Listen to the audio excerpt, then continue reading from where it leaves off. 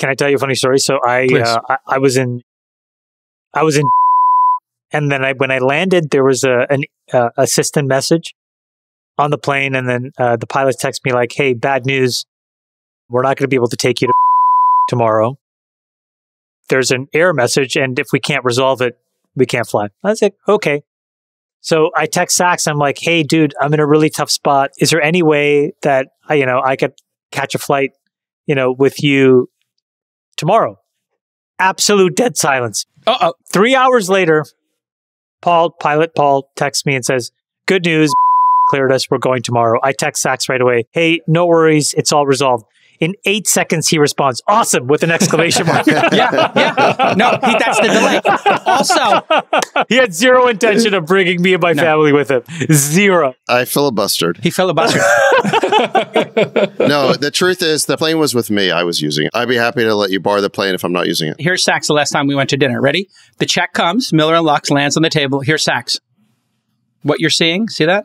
You know what that is? Sachs going for his wallet. You can just count it. It's this almost is ironic because I can't remember the last time. He's almost there. I can't remember the last time you picked up a check, J. Cal. What do you? Every time I pick it up on the way in. Maybe for a slice of pizza. Come on. Sachs is one of the most generous people I know. I remember we went to a bar once. We barely had time to get a glass of still water, a Diet Coke, and some of the free nuts. And then J. Cal was like, "Guys, it's on me." But we have to leave. I pulled out a 20. I gave it right to the bartender. That's true. My turn. I got it. My turn. Chamath, you got the white truffles and the filet mignon last week. I think these bar nuts are on me. It's only fair. Yeah, throw in some cashews too. Throw in the cashews and raisins, the trail mix. I'll get the trail mix because you got the truffles last time, Chamath. Oh my God. Let your winners ride. Rain Man David Sachs. And instead, we open source it to the fans, and they've just gone crazy with it. Love you, Bestie. Queen of Quinoa. All right, everybody. Welcome to the All In Podcast. We're still here. Episode 105. I don't know if you saw it, boys. Last week, the pod hit a new high water mark. 16th. Overall in the world. So congratulations. That's incredible. I thought we peaked at 14, actually. Was it 14? 14, yeah. People listen to this pod? When I was in DC this week, I had a bunch of meetings, and so many of the staffers listened to the pod. And they came up to me. They're like, "Hey, love you guys. Listen every week. It's really great." It's really crazy, actually, the reach of this thing. It's really cool. Now, when you were in DC, how gleeful were they about Sachs's absolute shellacking last week? That must have been high fives all over. The Dems, like, they won twice. Trump announced and Sachs lost. Listen, we talked a lot about... How nervous are they about SBF and how much money he gave them in order to stop that red wave? Well, take it easy. I talked to a lot of folks, and what I would say is we talked a lot about energy policy, life sciences, obviously, two areas that I invest a lot of money in, and foreign policy. And actually, David, you'd be surprised by how many fans you have there. Cool. Well, I mean, like General Milley, like we talked about last week, he's come around. Jake Sullivan just this week said that he told the Ukrainians it was reported that they can't have Crimea back. Get realistic. So Jake Sullivan and Milley are like the voices of reason now in the administration on this. And they're just saying the same thing I've been saying, for which I was excoriated by the foreign policy establishment. And I got into a little Twitter spat with Ian Bremner this week, because all of a sudden he posted, "Oh, everybody has been privately saying that we need to negotiate." No, you haven't. You were criticizing, you were denouncing Elon as a Kremlin agent when he posted that Twitter poll suggesting that the Ukrainians should negotiate. So you were publicly denouncing those of us who were calling for negotiations. And now all of a sudden you're saying, well, this has always been the position. But I think what's significant about that is the guy's just a weather vane for the blob and the foreign policy establishment. And so the weather vane is now pointing towards negotiations. So that's the good news here. Do you think that if DeSantis wins the presidency, you will be nominated as Secretary of State? Treasury? What would you take? Treasury? No, Secretary of State? State. Sachs, if you were offered a cabinet position, would you take it?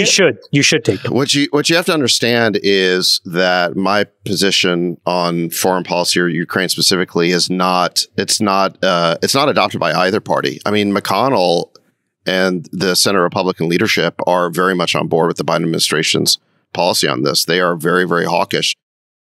It's really the uniparty on this issue. There's really just one consolidated blob. Okay, but back to the question. Would it be a dream of yours? Would you find great joy in having a White House position to serve your when country. DeSantis goes in? To serve your country. Would you serve? Would I serve? If the president of the United States calls you up and asks you to do something, obviously you have to serve your country. But it's not something I'm actively looking for. That's a yes. What if he asked you to serve as the U.S. ambassador to Burkina Faso? Where? What? The ambassador roles are so funny. It's like you have to compete for the good ones, and then some people get stuck with the bad ones. Those are available for purchase. Yeah. Yeah, exactly. You know, there's like a menu of these things, like these ambassadorships. Like, I don't think it's like written down anywhere, but it's kind of like unspoken. It's like, if you want the ambassadorship to the UK, that's like $10 million. And then, you know, like affordable. No. The thing with UK and France, it's every embassy, every ambassadorship comes with an annual budget. But the cost of actually running that embassy and really throwing the parties is much more. So for the UK and France, the gap is $10 million a year that you have to fund out of pocket. So you got to be really willing, to put the money up.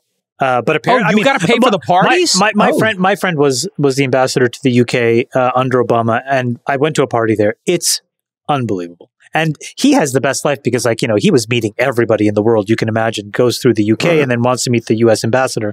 It was a great job for him. Right, but the money I'm talking about is the cost of buying one of these sinecures. You have to typically raise that much money. Bundle. You got to bundle. Yeah, you bundle that much money for whoever. This is what I've heard. I mean, I don't know. This is what I've heard is that. Well, does that mean that SBF's parents, if Elizabeth Warren wins the presidency, SBF's parents are going to get some ambassadorship? Right now, the Illuminati just revoked all of our Illuminati cards. We're not supposed to talk about this, guys, that you can buy an ambassadorship. But speaking of buying politicians and coverage, let's get an update on FTX. So wait, what about Trump? Speaking of politics, I mean, you bring it up because if I bring it up, I didn't want to tilt Sachs in the first 5 minutes. The only thing I want to bring up is I think I'm entitled to, and I told you so on this. There was a story where the FBI said that the reason why Trump kept the boxes in his basement, the FBI has definitively said it's because he was just trying to preserve mementos, not try to sell state secrets to the Saudis or something like that, like some people were making wild conspiracy theories about. So, Jake, it looks like I was right about that. In fact, I think we had that very discussion on this pod. Yeah, I mean, I said I thought he was keeping it for like keepsakes, like mementos. That was my position too, because he's a hoarder. Really? You didn't support this Saudi conspiracy theory? Let me ask a question because I wouldn't put it past him. He's a maniac. I think if you believe that this was about mementos, which the FBI has now said it was, I think you also have to say that the FBI's approach in raiding his home with armed, soldiers was heavy-handed. Now, I'm not saying they didn't have the legal right to do it. I'm sure they checked all the right boxes, but it was heavy-handed. But look, that brings me to another point. Why do they do it? I actually suspect now that what the Biden administration is trying to do is keep Trump in the news. I think they actually want to provoke him. They want him to run. They want him in the news. It's the exact same thing. Remember the $50 million that went into Republican primaries to support the election denier candidate? Turns out that was a successful strategy for them. As much as I hate to admit it, it's as reckless as I think that was and hypocritical, because I don't think you can be out there claiming that these candidates are a threat to democracy at the very same time you're funding them. So I think it was completely hypocritical and sort of Machiavellian, but it worked. And I think in a similar way, what the Democrats are going to try to do over the next years is keep Trump in the news as much as possible. And in fact, CNN ran his entire speech announcing last Tuesday, I think, for this reason. If Trump wins the Republican nomination, he's going to, then he will lose the presidency. Because if you look at all of these exit polls that came out of these midterms, he's just so massively unfavorable. But that's not what's going to be, litigated in the primaries. In the primaries, it's just Republican on Republican. And there are a non-trivial number of paths where Trump actually beats DeSantis. And I think that's very scary to the Republicans who want to just move on and have a chance of actually consolidating power. And it's gleefully blissful for the Democrats because and we saw this, look, if the Democrats were able to fund and field MAGA candidates in the Republican primaries that then lost in the general election. Well, the best MAGA candidate of all is Trump. So David Sachs is completely right. Now, like, the balance of power here should be, if you're the Democrats, whatever you can do to keep him in the news, whatever you can do to induce him to run, makes a lot of sense, because he'll cripple the Republican Party. He'll split and fracture the vote. Look at how Jake Howe's got a big win. He's admitting to the hypocrisy, which is, for years he's been screaming about what a threat. Boy. Hold on a second. You've been screaming about what a threat to democracy is, how he's secretly on the payroll of the Kremlin or foreign governments, and yet you want to keep him in the news. You want him to be the nominee. And you Republicans don't have the common sense to kick him out of the party. No, I do. You're cowards. Kick him out. Come on. I was on the DeSantis train before the midterms election. But you will kick Trump out. You on this pod will never kick him out of the party. You should say, how am I supposed to kick him out? I think you guys should all disavow him. Publicly disavow him. How? I've already said I support DeSantis. I said it before the midterms. What else do you want me to do? But by the way, I don't think party writ large.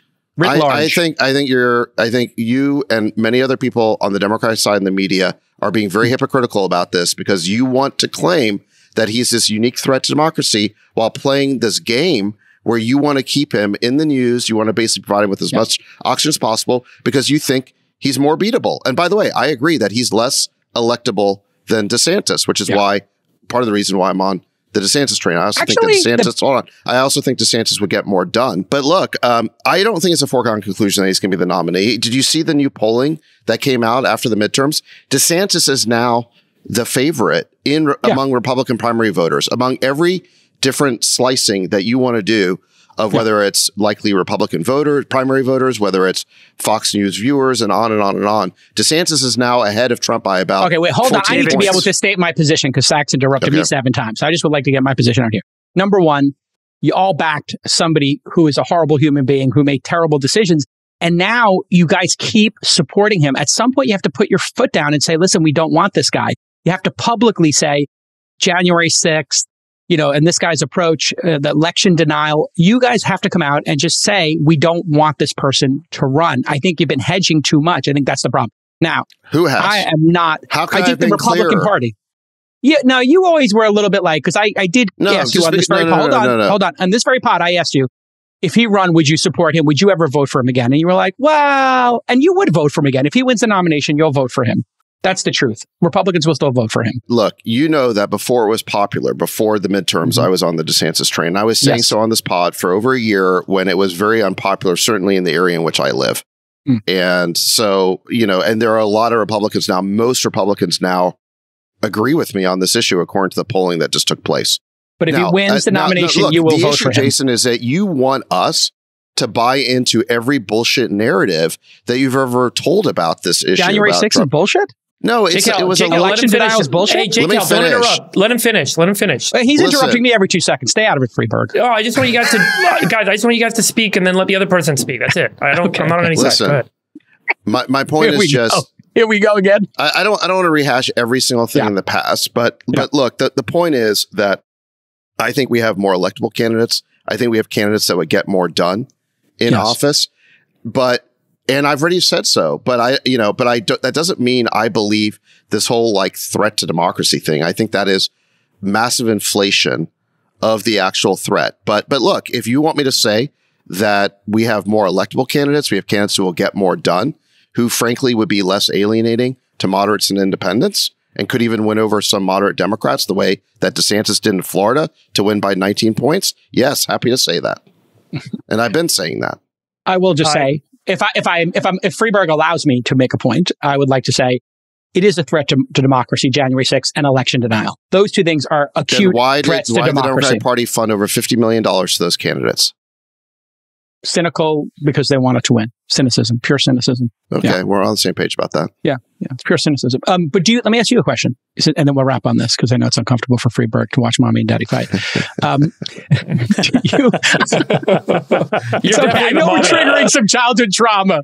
Friedberg, I know this has to do with some childhood trauma. It's cool. Yeah. It's okay. Mommy and daddy still love each other, even if we fight sometimes. It just makes me want to turn the volume down. Go ahead. We're almost done. Anyway. I do think fielding moderate candidates is the path. And I think, Chamath, you brought this up a ton of times. It's the race to whoever can get that moderate middle. And I hope that they field better candidates. But do you think, Sachs, he's running?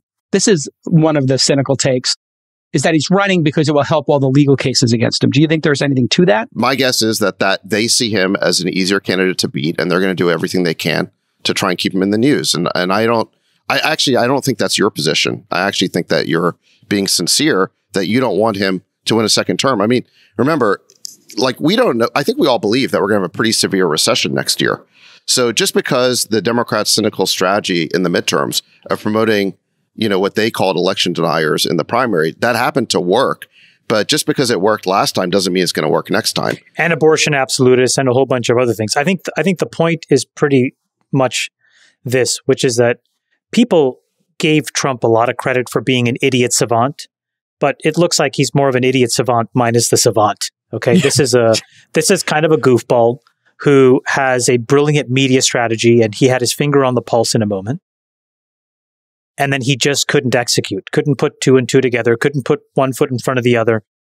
And he was way too divisive, and he got booted out, and he lost fair and square. And now what the Republicans have to realize is if they don't figure out how to field somebody out of the primaries that is different than Trump, the Democrats will win. Because if it is Trump, whoever the Democratic candidate is, I don't think it really matters, will crush Trump. Yeah, look, I think that's likely correct. I mean, I think that we talked about it last week. You cannot win the presidency with, call it 45% of the vote. I mean, Trump is capped at that amount. And the scary thing for Republicans, by the way, is Trump does a much better job than anybody else in getting his base activated. So the thing that all these polls get wrong, and I think they've consistently gotten wrong, and as a result have underestimated him, is they don't give him the credit he deserves duly for being able to curate a fervent base of that 30 or 40% of America that will show up for him. And even if they didn't show up as much in the midterms, they sure as hell showed up in the primaries for his candidates oftentimes. So I just think it's a very dangerous cocktail that you can't sleep on. So the Republicans have to take this really serious. If moderate Republicans want to have a chance of winning, you guys have to figure out how to beat Trump in a ground game.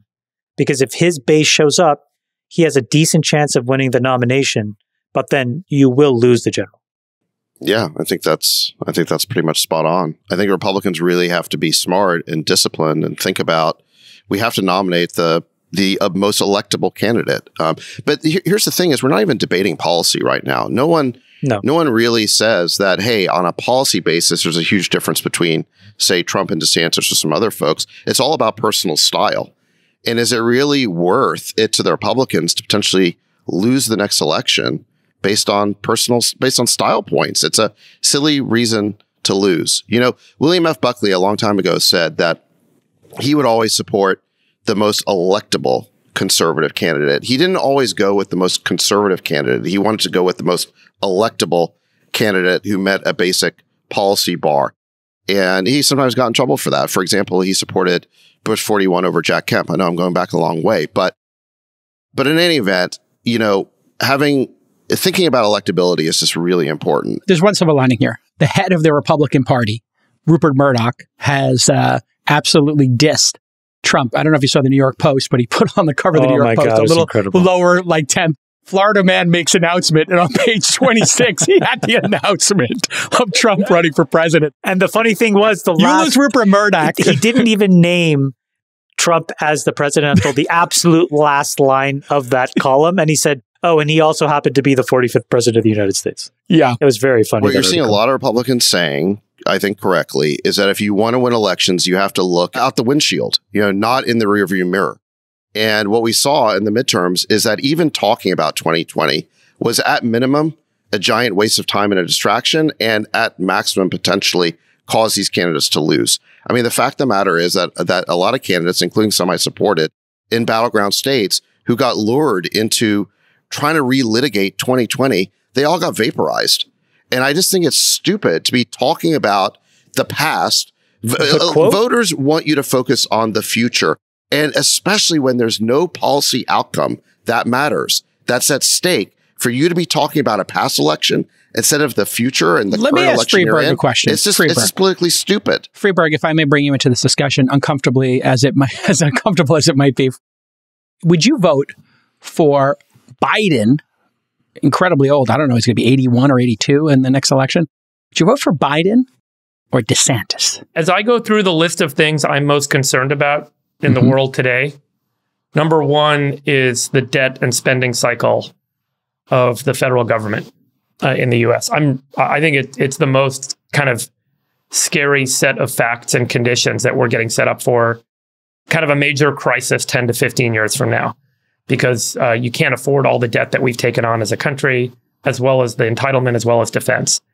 And so something's got to give. And there's a bunch of paths that could emerge from that set of conditions that are all really scary paths and not good. I'm more concerned about that than I am about nuclear war or climate change, just to be clear, because I think that the social effects and the global geopolitical effects that arise from the U.S. kind of destructuring because of our debt and spending cycle that we're in right now are far more significant than what we'll experience over the same period of time. And again, I do think that technology is going to resolve a lot of our issues with climate change. And I think nuclear war, cool heads will prevail. Everyone's got a family. So that's what I'm most concerned about. So any kind of voting decision I make is made with that lens, which is what's the best path to supporting some sort fiscal of responsibility, step back to resolve those issues. As Charlie Munger said so well in this interview that was published this week, and I've said it a few times on the show, but he's a much better speaker than I. Uses far fewer words. But in democracy, eventually the populace realizes they can vote themselves all the money. And that's what we see happen in an accelerated way in Latin America. We've seen that with a lot of these democracies that ultimately resolve to kind of socialism. And in the US, we're seeing a lot of this behavior where we're kind of voting ourselves all the money. We're putting in place politicians and the populace is saying, I want, and more money comes out. And it totally decreases the strength and the resiliency of our nation and our economy. And it's the most concerning thing to me because the incredible innovation and economic engine that is the United States is threatened. And it really threatens a lot of stability in the world today. Chamath, any final thoughts here as we wrap up the political discussion?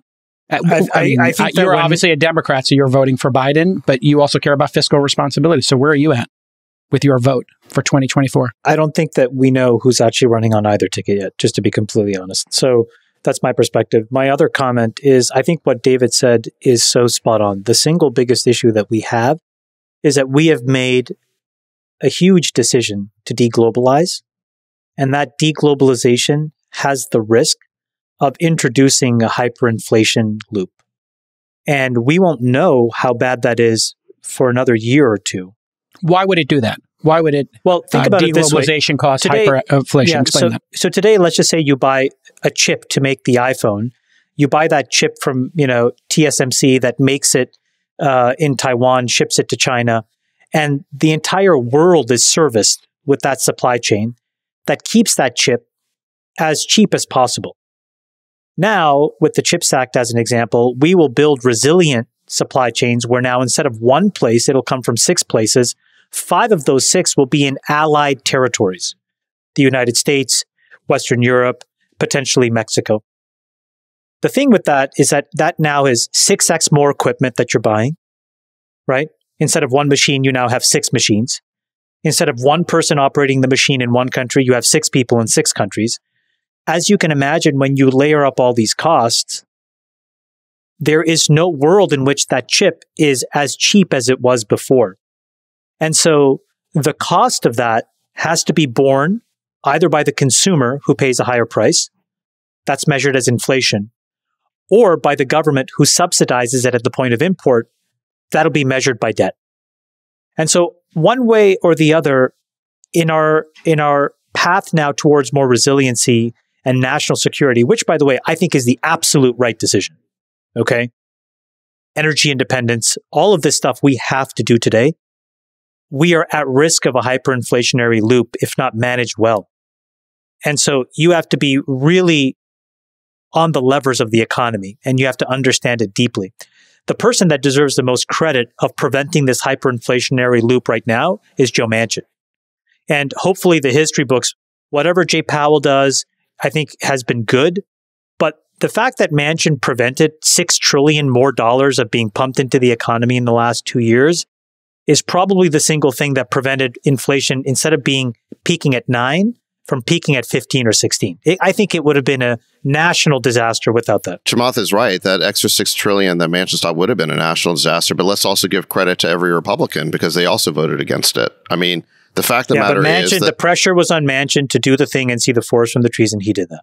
Yeah, no, look, I agree. I agree that profile and courage. That's a profile and courage. I agree that he was in the hot seat. Well, so was Sinema, by the way. Sinema didn't go for the $3.5 trillion Build Back Better, but then Manchin, went along with the $750 billion version of BBB, which they renamed the Inflation Reduction Act. That was kind of a disappointment. So, frankly, I give more credit to the Republicans. They were against all of it, and the Democrats jammed it through. So if you're worried about all of this trillions and trillions of unnecessary spending, why don't you give the Republicans a chance? I'm talking about the delta between what was spent and what could have been. The entirety of the gap was prevented by Joe Manchin. I know, but it was Joe Manchin siding with the Republicans. My point is just, look, neither party is perfect on spending. They both want to spend too much money. But at this particular moment in time, the Republicans are more restrained about spending than the Democrats. Let's go to number one issue for each person. Hold on. Number one issue for Friedberg is fiscal responsibility. I was going to say the same thing. It is my number one issue in this next election. I want to see austerity, fiscal responsibility, and get this spending under control so that our kids do not inherit, stagflation, hyperinflation, or whatever cocktail of disastrous economic policies we are handing to them. What is your number one issue, Sachs, for 2024? If you had to pick a number one issue, what would it be for David Sachs? Look, I think it's simple. The president's job is to ensure peace and prosperity. So you guys are talking about the prosperity side. I think we do need fiscal responsibility. We need to have a good economy. There's a bundle of policies that go into that, starting with, I think, greater fiscal restraint. And then on the peace side, I think we need to adjust America's foreign policy to be less interventionist. We're involving ourselves here, there, and everywhere, all over the world. And I'm hopeful that what I'm hearing out of the administration in the last couple of weeks from Jake Sullivan, from Milley, these are some good things that I'm hearing. But, I would like to see us dial back on the foreign interventionism. If you had to 60-40 that or whatever, is one more important than the other? Or are they both equal? And then we'll go to Chamath. Both equal for you? Which one's more important? They're both. Look, how can you have a successful United States if we're either in a recession or at war? You don't want either of those situations. Okay. So those are your top two equally. What is it for you, Chamath? What are the key issues for you? There's also a third one, which is culture, JCal. So this one's a little bit harder to categorize, but I do think culture matters. And, I want us to have a culture of excellence. I want in the schools, for example, I think schools should have grades. They should have advanced math. We should hold our kids to a high standard. I think that we want to have safe cities. We want to, have cities where crime's not out of control. We need to have, a sound border policy. So I think there's a collection of policies there under, schools, crime, border that are sort of broadly cultural, I guess. Or maybe you could call them quality of life issues.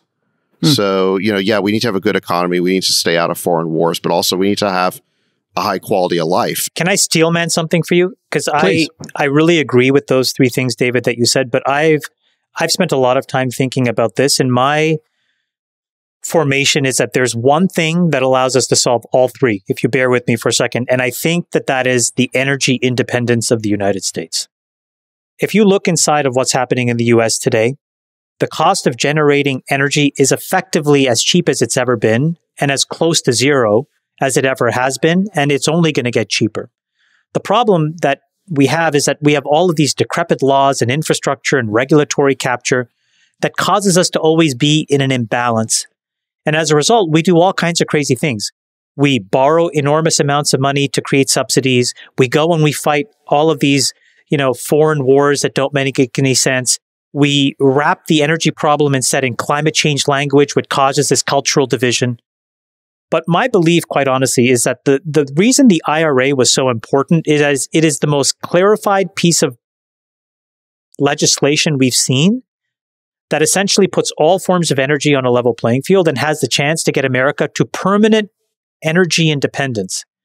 And if the cost of energy is zero and we can abundantly create it in the United States, what I think happens, David, is we have energy to rebuild our supply chain much cheaper, so inflation gets under control, we don't borrow as much.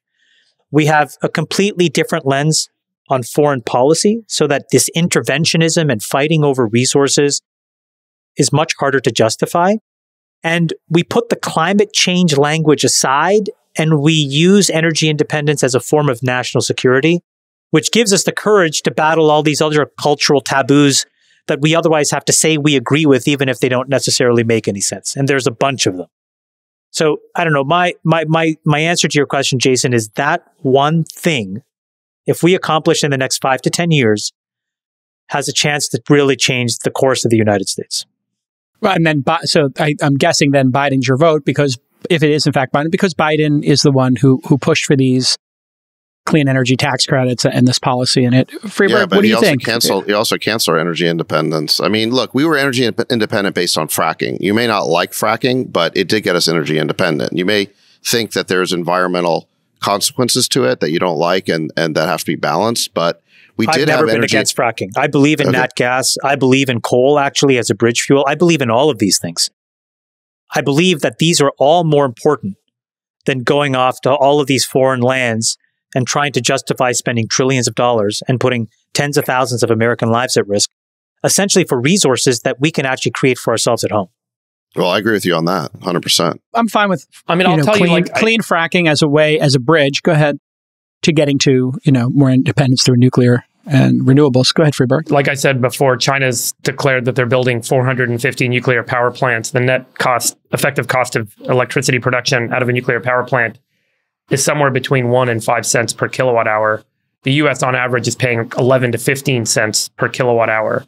Nuclear is just through utilities, though, Friedberg. That's with all the regulatory capture and all that trash that you have to spend. For example, we have to spend $220 billion a year to replace the power lines in America by law. That's $2.2 trillion just there. Right. And so the cost for solar and wind off grid, I think, is around 3 to 7 cents a kilowatt hour, in that range, right? So nowadays, it's gotten much more competitive. But I think that the nuclear solution is just not even being engaged in the conversation. Now, I want to go back to the previous point, which is, because I didn't state the numbers before, so I just want to state them, because they're so shocking, and this is what shocks me. The current federal debt is $30 trillion. Our GDP is around $23 trillion.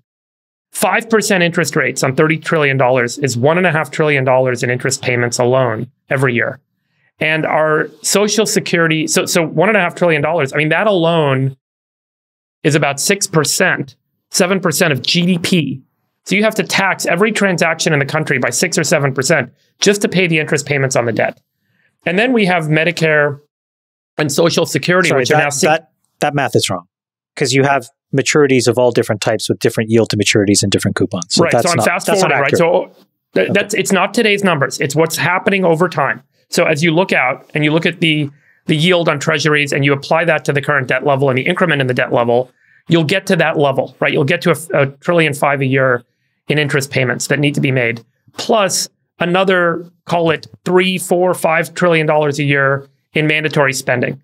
And so that's where the country starts to run into a problem. Because at some point, when you have to tax so much to cover the cash payments that need to be made by the federal government, the economy really gets hurt and things start to cripple. And then if you were to take those entitlements away, Social Security, Medicare, you have a real problem with people's ability to support themselves in an economy where they're not working. These are elderly retired people. So there is a major, or to pay these expensive medical bills. So there's a major crash coming if we don't figure out how to bridge our way to this gap. So if someone wants my vote and they're going to run for president, they would put up a simple chart like Bill Clinton used to do and show me a 10 to 30-year plan and just say, here's where we're headed and here's what we're going to do to make sure that doesn't happen. And that chart alone, I think, can win the vote. Okay, let's pull up the chart then. So here is the federal debt, total public debt as a percentage of gross domestic product. As you can see in the 70s and 80s, we were at under 50%. The 90s, we started, growing modestly. I don't think this matters. I think every self-proclaimed intellectual looks at this chart and says, oh my God, we've exceeded 100%. The empire is going to go to ruin.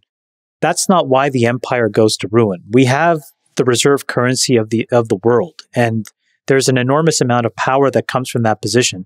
So what the right number is TBD. That's the most honest way to think about it. It was 100. It's at 150. It could go to 200. Many countries operate at levels above us and still haven't imploded per se.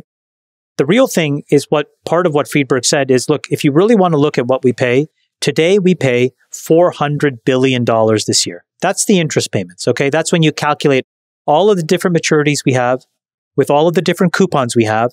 That's what we owe today. And David is right mathematically that if interest rates go to 5% and stay there forever, but we know that that's not how economies work. They ebb and flow, okay? So the real problem that we have to understand is how do you actually create enough growth? And then the next time that we have a meaningful fall in interest rates, like every other person does, look, a lot of people in America know how to refi their credit cards, refi their home loans, refi their mortgages. The United States could have had a much more aggressive and thoughtful strategy of refining by pushing out these maturities way into the future. And again, Trump actually suggested that, but because he sounded like a goofball, everybody said absolutely no way. But in hindsight, that one move would have saved us trillions of dollars over the next decade if we had done it. And this time around, we have to have politicians who are smart enough and have the wherewithal to say, it doesn't matter where this idea came from. It's really smart. Rates are now back to 2% or 1.5%. Let's now issue 50 and 100-year bonds and let's refi this problem out into the future. That makes a ton of sense and we have to do it. The refi makes a ton of sense. Just to pull up a chart here and to counter your position there that it doesn't matter, Chamath, maybe you can respond to, if you look at GDP ratios here, number 1, 2, and 3, Japan, Venezuela, Greece, Sudan, and, some smaller countries there, but United States currently none of these countries, look, how would you respond to that? Yeah. This entire world runs on the US dollar complex. Okay. Whenever we raise rates, yes, it is true that on the one hand, our interest payments go up, but proportionately and on a relative basis, I think maybe let me take a step back. Look, one of the most important things in investing, which is appropriate here, is that people ask, what is the price of a stock? Well, before you go public, you're calculating what the intrinsic value of a company is. Okay, all the things that they do, all the money that they make, here's what we think it's theoretically worth. But the minute it goes public, the intrinsic value no longer matters. It's what is it valued relative to everything else. Okay? The United States is a relative, if it's a stock, if all these countries are stocks, we are valued relatively to others, not intrinsically. And the reason why we have so much power is because everybody else is actually valued relative to us. So this is why I think the right thing to look at, Jason, is the rate of change of debt to GDP for the entire G8 or G20 or the rest of the world. And what you'll see is something that goes up and to the right. Nobody in the world has been rewarded for not investing in their populations and basically borrowing from tomorrow to invest in today's human capital. Okay, so we have a disagreement here. Friedberg, you think this is a major issue? Yeah, because I think you think it's manageable. Friedberg, you have the floor. I think there's two things that are missing. One is the inflationary effect. So you look at that list of countries that are there, they're paying higher interest and they're paying in the form of inflation. So they have less that they can spend on their people. And ultimately what ends up happening, it's just simple arithmetic. It's not about relative value of a currency. It's the arithmetic that we have a check we have to write every month to pay for Medicare and Social Security. And it is written into law what that check needs to be. And the rate at which we're having to write those checks, the increment of those checks is going up so significantly that when you add on the interest payments and you look at those checks and then you add on defense, something's got to give because you cannot raise taxes in the amount that's needed to fund all of that outlay without this causing either, number one, massive inflation if you just take on more debt, or number two, significant loss of services, either Social Security, Medicare, or defense. And so something's going to give. And the distribution, I think, is not being discussed. Sorry, just one point. The president's budget, anybody who is a president of the United States gets hold of their annual budget. It's about $5.5 trillion this year. So you're talking about interest payments that are still less than 10% of their total budget. Now that includes the entitlement payments. Okay, so it's about $3.5 trillion is what you have to pay for. No, it's 20%. No, $3 trillion is the sum of Medicare and Social Security. Okay, so the president still has $1.5 to $2 trillion of leeway, of which a quarter are debt payments. So my perspective, quite honestly, is mathematically there's a lot of room to run here before these things get really out of control. And even if they do, I think the relative problem is for the rest of the world will be so egregious that the ability for the United States to go to those banks and those economies and basically sell in more U.S. debt is quite high because they cannot afford to own debt in their own country. So if you think that the United States is bad, go back to that list.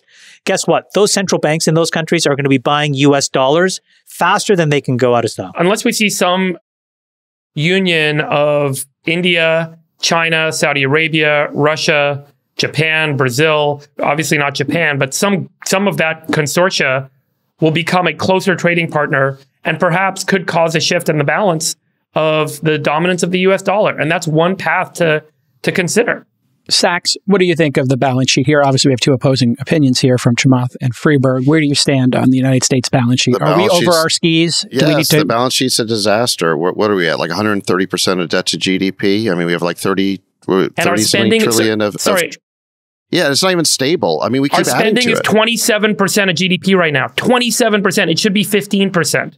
Right, so the spending. Where does that number come from? Why? There's a bunch of economists who have shared these papers that They're shown morons, fake experts, fake experts. Hold on. If you look at government tax receipts over time with all different kinds of tax rates, including very, very different top marginal tax rates, what you see is that federal tax receipts as a percentage of GDP is in the 17 to 19% range.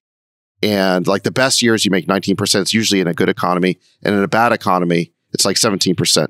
And it doesn't matter whether Reagan was president or Bill Clinton and so on. So there's only so much blood you can get from a stone.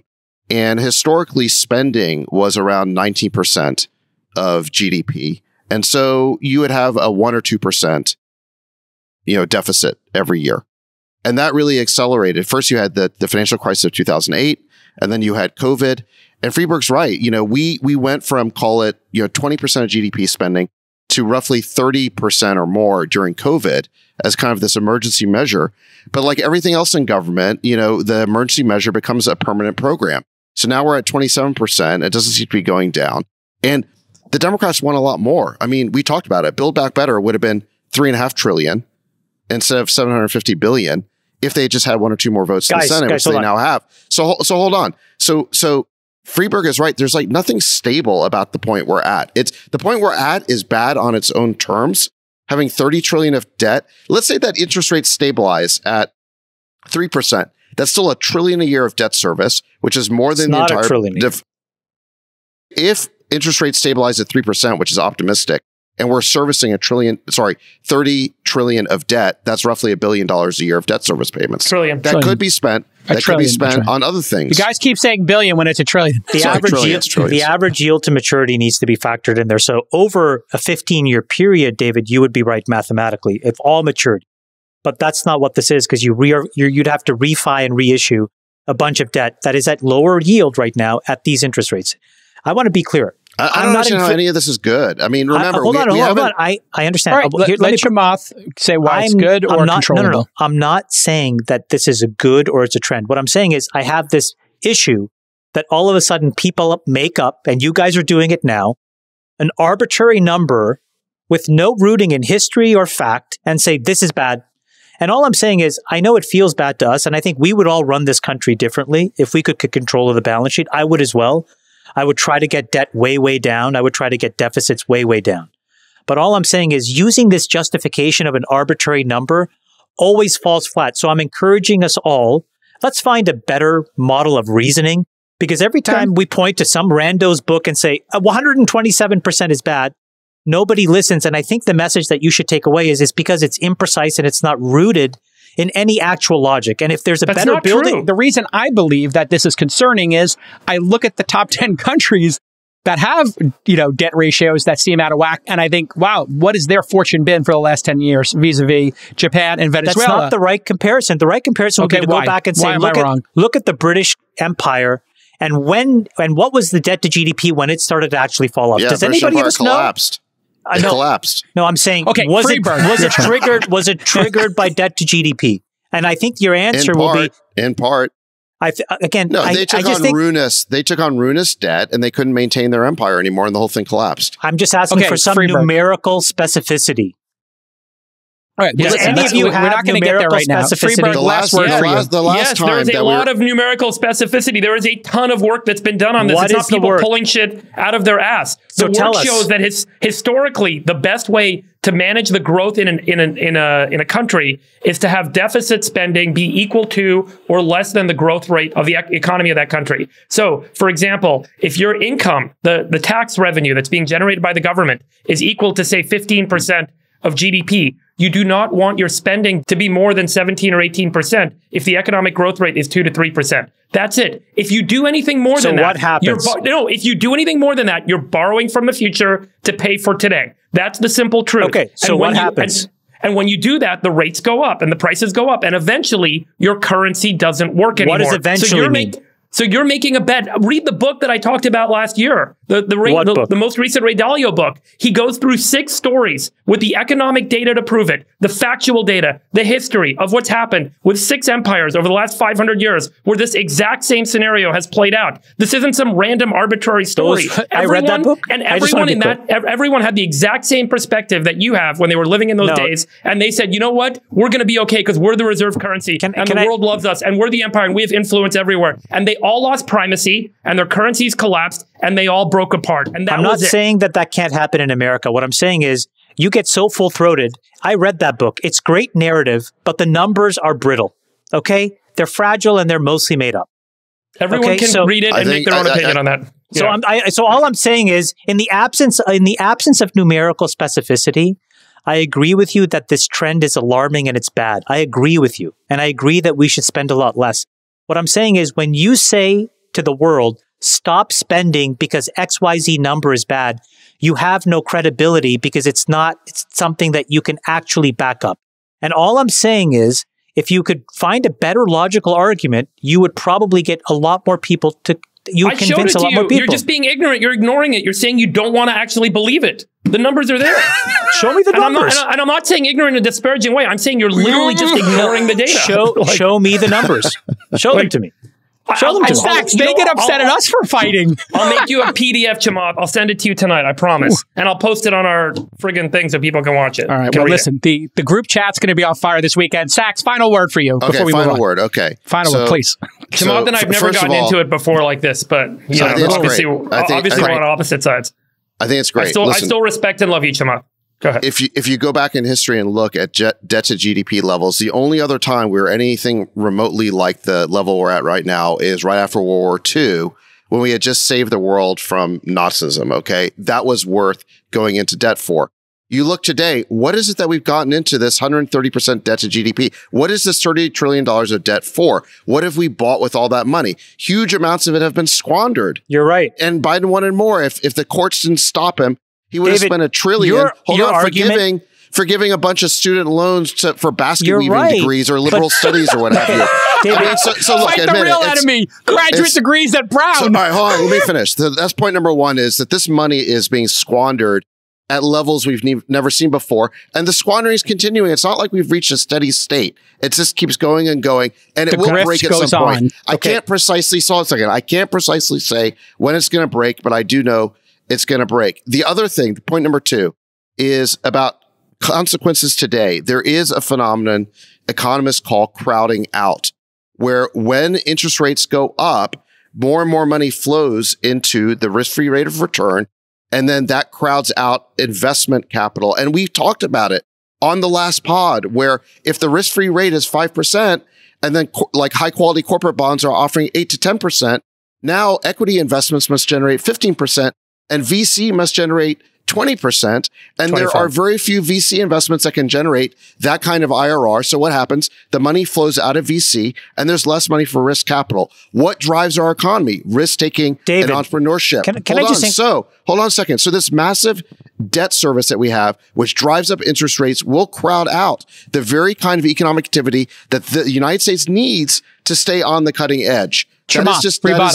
Rebuttal to the rebuttal to the rebuttal. No, you're so right. So why don't you just bookend the argument exactly the way you just did? My point is not that you said it just before, that we don't know at what upper bound these things break or don't break. And all I'm saying is every time you throw up a random number, you guys sound like the boy who cries wolf. Okay. And you're shouting into a vacuum. It's the advice that I'm trying to give you guys. I agree with you. I spend my entire days investing in and trying to figure out what is the risk-adjusted rate of return of the things that I'm doing. And I'm trying to tell you, as somebody with some reasonable financial numeracy, every time I hear you or Ray Dalio or somebody else say, this number is where it all breaks, and it doesn't, you lose a little bit of credibility. Then you go to this number and you're like, oh, at 127%. Okay, we get your point, Chamath. So let me put it back to you, Chamath. No, let me put it back to Chamath. How much is too much? How much debt can we handle, and how much spending as a percent of GDP should we handle? What is the limit in your mind? And how do you decide what that limit can or should be? I think the honest answer is every time that I have been alarmed that we had hit a threshold that was meaningful. So, for example, like I think under Obama, we passed 100, and it felt very scary because I was like, wow, that seems like a demarcation.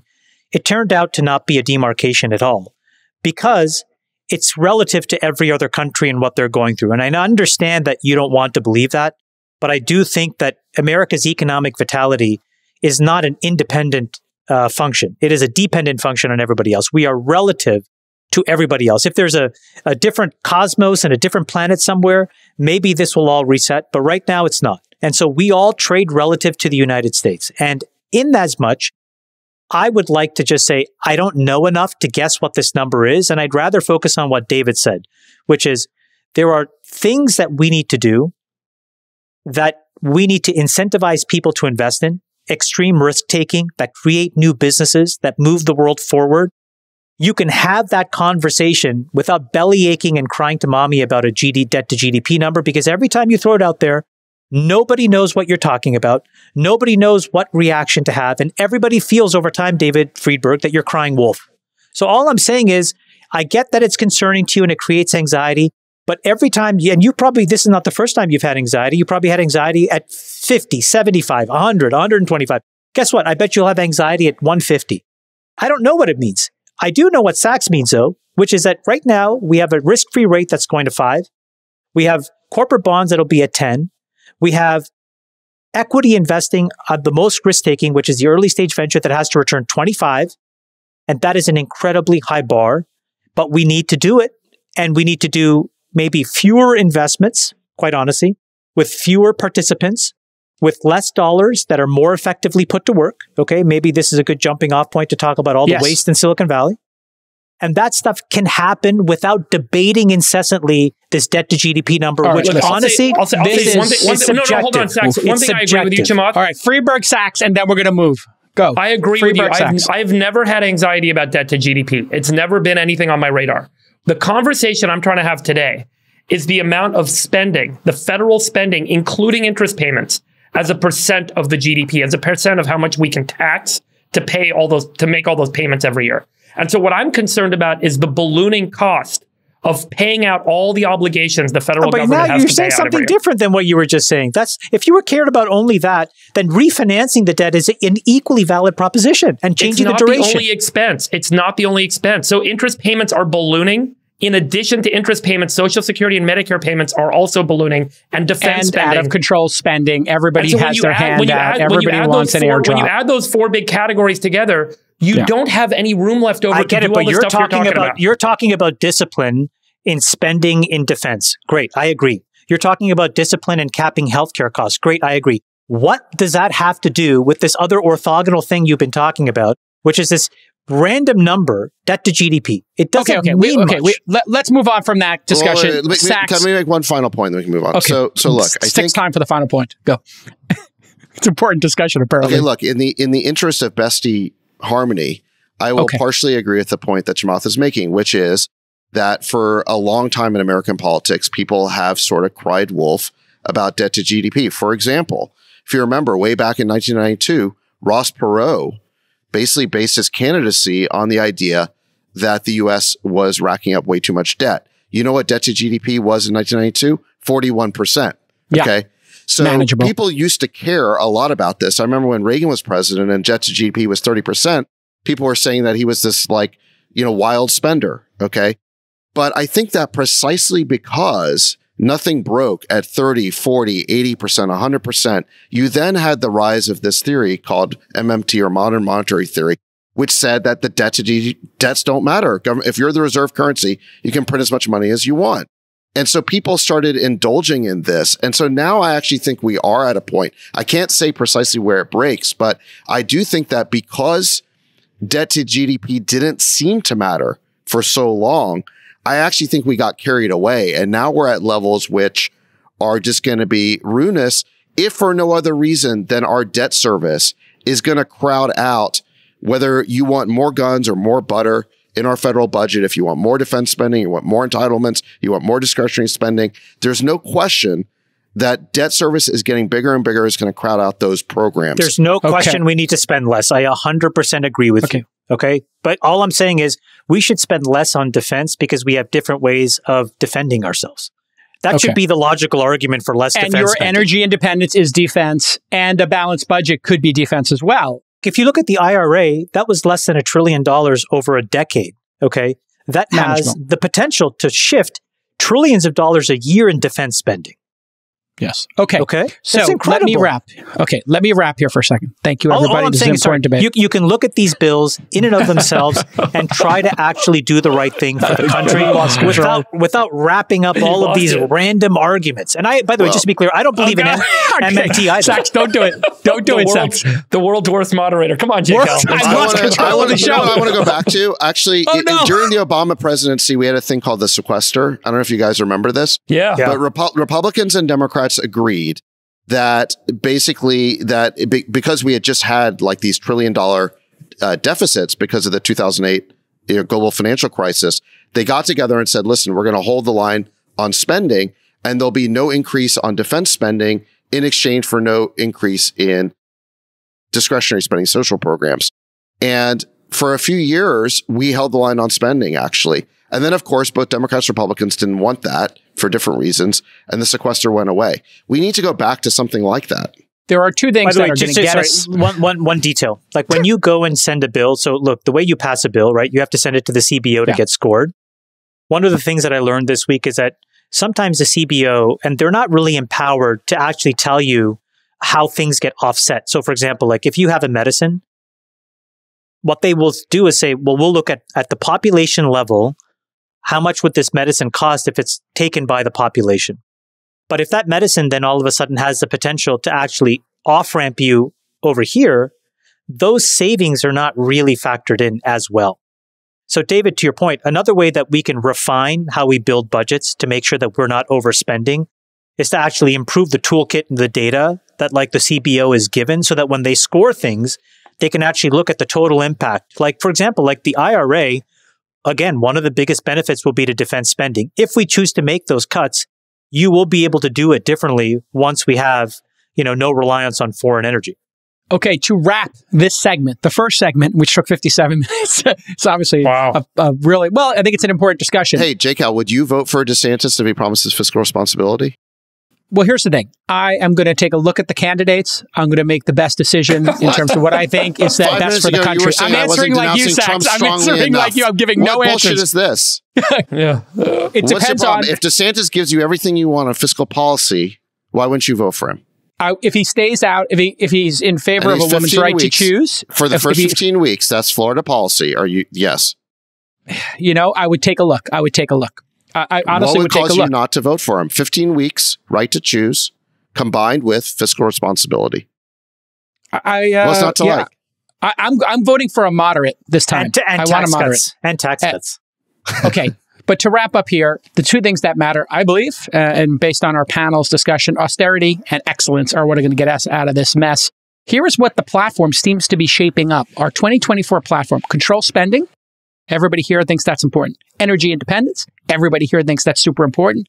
Stop fighting unnecessary wars and maybe rethinking our foreign policy. I think we all agree on that. And the cultural focus on excellence, not excess. This is shaping up to be a little bit of an all-in platform here. Great discussion, everybody. Speaking of austerity measures, I think, we should just talk right up top here about what's going on at Google. Chris Hone, I believe is how you pronounce his name. Yeah. Chris Hone. He sent a letter to Google and Amazon. Amazon today, after already announcing 10,000 layoffs, they just said again, Andy said, prepare for more layoffs in 2023. And these are not factory workers. These are white-collar, high-paying jobs. that are being laid off here. They're surplus elites.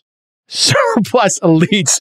It is definitely a part of the zeitgeist right now. So they're going to reduce headcount massively. But in this letter to shareholders, he points out, notably, not just, hey, Google needs to do a RIF, a reduction in force, but he points out a more granular point that I want the panel to talk about here, which is, he says, hey, you need to reduce the actual salaries at Google, the average salary being $296,000, 67% higher than an incredibly well-paying workforce, Microsoft. Quote, we acknowledge that Alphabet employs some of the most talented and brightest computer scientists and engineers, but these represent only a fraction of the employee base. Many employees are performing general sales, marketing, and administrative jobs who should be compensated in line with other technology companies. And he says we need to establish an EBITDA margin target, as you can see in this chart, and reduce the losses on other bets, perhaps increasing share buybacks as well. So what we're looking at here now after What an incredible Facebook, business. My God. I mean, the business is nuts. Friedberg, Wow. you worked there. What in this rings true to you or not? And then how many people does Google need to employ to operate the business and invest in the future of the business in your mind? They have 187,000 employees at Google. It's grown 24.5%, rounded up 25% year over year. They grew 25% year over year in their business. How many people need to run this business to have it aggressively grow? Look, I think there are two main drivers of the issue that Google, maybe Meta, maybe Twitter, prior to Elon's involvement, and really Silicon Valley as a whole, the bigger companies have faced. The first is the war for talent. The war for talent started, I mentioned this last time, around 2004, 2005, because prior to that, there weren't as many grads coming out of undergrad with computer science degrees, right? I think 10% of grads in the Bay Area schools were finishing with computer science degrees. Today, the number is like 60%. So, around that time, the war for talent led organizations, particularly Google, down a path of offering more perks and benefits to their employees to create a workplace that was more competitive. And that ends up being a slippery slope, because then other organizations try and find parity, and then other organizations try and overdo it and push it even further. So this leads to both wage inflation across the industry, but it's also led to almost like the acceptance or the allowance for degrees of complacency. And so I'm not saying that the workforce is all complacent, but I do think that complacency is forgiven. Some amount of complacency. I'm going to take a Friday off. I'm going to take 2 Fridays off. All of a sudden, I'm not working any Fridays. The other thing that's happened is as this workforce has aged, I worked at Google 20 years ago, and a lot of the folks I work with, almost all of them now, have families. At the time, everyone was young. And as the demographics of Silicon Valley has matured, you have more people that are less about killing themselves and giving everything that they have to their organization. And they're more interested in being with their families and now spending less time at work, especially in light of the fact that compensation has ballooned to a point that you can now live a very, very comfortable lifestyle. And you don't need to have a big payday in order to be able to take really good care of your family, which was the case as a startup. And then the other issue is just one of innovation. At Google, if you work on a new project and it doesn't work, there's no loss. You still have your job. And they've started programs where they'll give you equity in new startup ideas, or they'll give you all the stuff. So they'll give you upside if you win. They'll give you bonuses if it succeeds, but there's no downside. And so the pain and the burn that you would feel as a startup founder or as someone building a new business isn't experienced or realized. And I don't need to tell you guys this, but for anyone else that's listening that may not really be fully aware, the lack of pain, the lack of risk, the lack of downside, the lack of having no safety net and falling through the pits removes so much of the incentive to succeed and to drive and to innovate. And I think that's become part of the complacency problem that's caused larger organizations to simply say, let's throw more heads at the problem. And when you just throw more heads at the problem, you have more of kind of talent war problem that I mentioned, number one. What is the average salary? 280,000? 300,000, rounded up, yeah. That doesn't, I don't know if that includes benefits, whatever, let's just call it 300,000, yeah. And by the way, that doesn't mean that those people should all get fired. But I think it speaks to the fact, I think they're wonderful people there. Some of my best friends work at Google. It's a great organization. People do incredible work there. But in terms of return of dollars invested as a shareholder, that's the question. That's the analysis. That's the scope that the shareholder is looking at, is do I want to spend $1 to make $1.05? Or do I only want to spend $1 where I know I'm going to get $1.80 back? And so if you just bucketed where the dollars are going, you would end up saying, you know what? I'd rather just focus on the places where I spend $1 and I get $2 back or $1.80 back. And I don't want to do any of the stuff where I spend $1 and make $1.05 back. And that's called ROIC, or return on invested capital. And that includes return on invested human capital. And so the analyst in the stock that's an investor in the stock will look at it through that lens, whereas everyone that's working there is still contributing meaningfully. They're still doing valuable work. But in terms of return on invested capital, a good chunk of the projects are not driving the majority of the value. A minority of the projects, a minority of the headcount is driving almost all the value. I mean, if you sensitized it to what you said, David, if it was just 75 or a half that number, then, the stock goes up 35% overnight. And if it goes up to the full number, the stock goes up 65% overnight. I think that's totally feasible. And then I think what you do is you take $10 billion a year and you have a high accountability model that you speak to the street about. And you say, here's how we're going to hold ourselves accountable to investing this $10 billion every year. And not just have everything be a nebulous 15-year project. And then it's always a 15-year project and you're always just burning cash to go after those projects that are highly nebulous. If you had to steelman the other side, I think the argument would be, I would say they would make probably three arguments. Argument number one is like, look, don't get overly distracted by other bets because it's a small category of spend and we've contained that cost pretty rationally relative to the rest of the core business. The second thing that they would probably say is there's an enormous amount of work that is never seen by Wall Street that explains how good our service is, whether that's, in early iterations of, technical capability like GFS and Bigtable, to things like TPU, to things like TensorFlow. And all of that builds up, all the things that DeepMind does, all the compute we have to throw against search to support that. So I think they would probably say, well, people probably don't have a great sense of today that it's not just 25% of the team that's required. And then the third thing is what they would probably say is it's very hard to explain, but Google has all kinds of other things that they do for free to create the ecosystem so that the internet works well. I heard this one thing where somebody was explaining that Google is like, the DNS server, right? Google is the time server and all of this stuff they do for free. And all of it is just about making the internet work more efficiently, and that has some cost. So that's probably how they would steelman how to build back up to some number. But it's probably, there's still a gap between that number, David, and what their prevailing headcount is. Yeah, I think that's totally true, because the infrastructure team led by Urs is the most remarkable engineering organization on planet Earth, in my opinion. And they have laid fiber lines across the Atlantic. They have built their own data center infrastructure, their own switches, their own silicon. Like, everything is built by this team from the ground up, from first principles, and it gives extraordinary moats and advantages to the business. It makes the internet a better place. It allows ultra fast, super cheap YouTube video viewing across the internet. I mean, there's just so much of these core advantages in the business.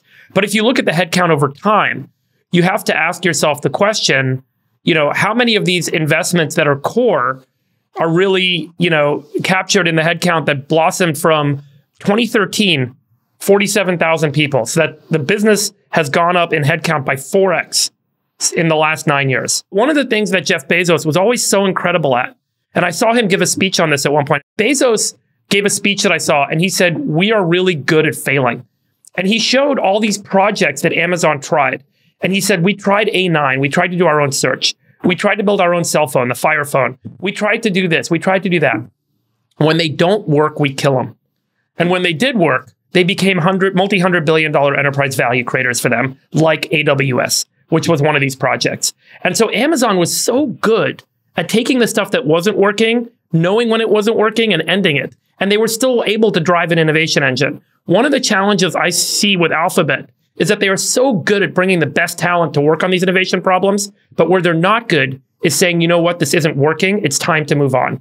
And if they did just that, if they added that one disciplinary capability, then I think this, as you said, the market cap would go up by $600 billion. What about this? I just want your reaction to this thing that a lot of people whisper in Silicon Valley, which is part of what the big companies should do. It's part of the positive game theory, is to not let these talented people actually leave. It's better to pay them $300,000 or $200,000 or whatever and stay at Microsoft and Meta and Google or whatnot, then go off and build a startup that could actually then disrupt them. And so, it's a cost worth bearing because it's actually mitigating strategy. Future. Yes, it's a blocker strategy. Yeah. What do you think about that, Friedberg? Super interesting idea. I think that the people that are likely going to actually be able to execute on that are going to leave and do it anyway. Right. The truly aggressive entrepreneurs are not going to be blocked. Look, I was not super. I had made a little money when I worked at Google, but I was not super wealthy, and I left the vast majority of my stock options and RSUs on the table when I left Google in 2006 to start Climate Corp, because I could not help but do that. I could not help myself. I had to go do that thing. Of course. And I think the kinds of people that are going to succeed in entrepreneurism cannot help themselves. It doesn't matter how much money is being thrown at them. Here's the chart. Basically, these companies have been correlating their spend and their headcount to their revenue, not what's necessary. You look at Alphabet, total employee change since 2018, 95.36%. I mean, I don't know. That looks pretty good to me. Revenue, 132%. That's pretty good. It doesn't look like they were massively overhiring, if you ask me. Totally. So what are you guys talking about? So maybe I'm wrong. I will say, look, a big part of Larry Page's decision to shift the company from Google to Alphabet was he believed that the core business at some point would ultimately be disrupted, that the core advertising engine was going to be disrupted, and there wasn't going to be the sustaining long-term growth advantage in that business. Maybe he's been disproven, or maybe it hasn't been proven yet. But the concept was we need to find the next Google, and we need to build the next Google. And so we want to allocate capital within a portfolio of bets and have some number of those things, maybe not all of them, maybe not even a lot of them, maybe just one or two of them, turn into the next $100 billion revenue line for us. Now, he always said that that's going to take a long time. He definitely underestimated the quality of Google search and the dominance of it. Now, it probably stands to reason that if we have enough innovation at the fundamental model level in AI, particularly like a bunch of really powerful multimodal models, the new form of search can disrupt Google. But the problem is they are so ahead of everybody else with respect to those models as well. So the real question is, even that next big leapfrog isn't going to happen without billions of dollars of capital invested. And, the most likely folks that are able to do it, I think OpenAI at some level, but again, they're going to always have to raise money from other folks. Google can self-fund it, and it makes an enormous amount of sense to drive that technical moat. So it just seems like Larry may have just been wrong. What do we think is going to happen here? Are they going to make the cuts or not? You think do they have the ability to not make cuts and just ignore a 6% shareholder, Chamath? Or are they just going to make them and then we're going to go on to your I'll tell you, the dynamic will be how much Ruth is able to convey. Ruth Porat is the CFO. And she's hardcore. She's hardcore. She's incredibly, everyone on that leadership team is incredibly impressive. But she has a very particular lens, a Wall Street lens, and she understands what the shareholders are thinking and looking at. And she will convey these points to the board. And there will be engineers, and Sundar is an engineer, and he's very good at gathering the different points of view and having balance around this. And he will share his points of view with the board. And I think ultimately it will come down to, my guess is, like we just talked about, some portfolio allocation decisions, which is how much risk and how much beta, how much alpha, and do we have the right mix in our portfolio? And it is inevitable there's going to be some cutting. So I think that there will likely be some reduction. 5%, 10%, 10,000 employees? That seems like the number that people are going with.